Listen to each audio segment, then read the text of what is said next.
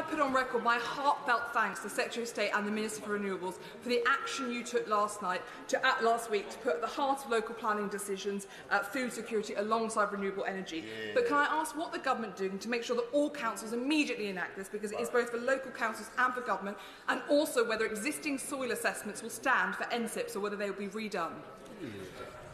Well, I thank my honourable friend for her question and for her kind words. I am pleased to confirm to the House that my honourable friend, the member for North East Derbyshire, Minister Ndiluk, has written to all local authorities to draw their attention to the statement last week, which underlined our robust policy on solar farms on our best and most versatile agricultural land. Local planners should know that this government is serious about solar being put in the right places and not on the best and most versatile agricultural land.